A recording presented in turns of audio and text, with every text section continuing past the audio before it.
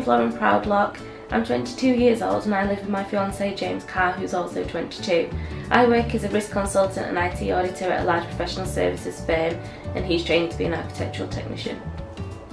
Before we bought this house together, we both lived with our parents and spent one night at mine, one night at his for about 2 years, so it's quite nice to have a house to ourselves for once.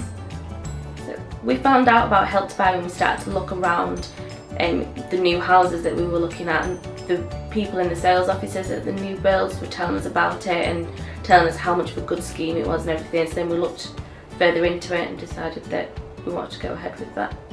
So the thing that attracted us to the Help to Buy was the fact that we could basically get a larger house where we could lend 20% of the value of the house from the government, which we didn't have to pay anything towards for 5 years, which really helped us out, especially because we're both on graduate schemes where in 5 years hopefully we should be earning a lot more money than what we are now. So yeah, it was perfect for us.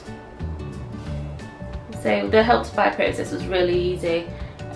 We went through a mortgage broker, so it was a bit different in that they did pretty much everything for us, but in the way that we were kept in the loop at all times, which was really nice, probably more so than we actually were in the loop with the bank. So that was nice really, as we kept getting regular updates and everything, so yeah, it was really easy.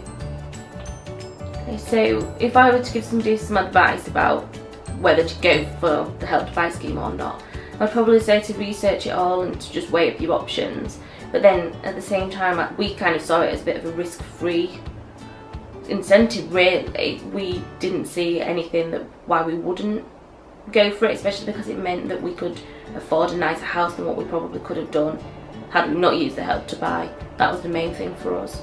If we'd have not used the Help to Buy and bought a smaller house, for example, we'd want to move in 5 years time, so really yeah, it's just a no-brainer really.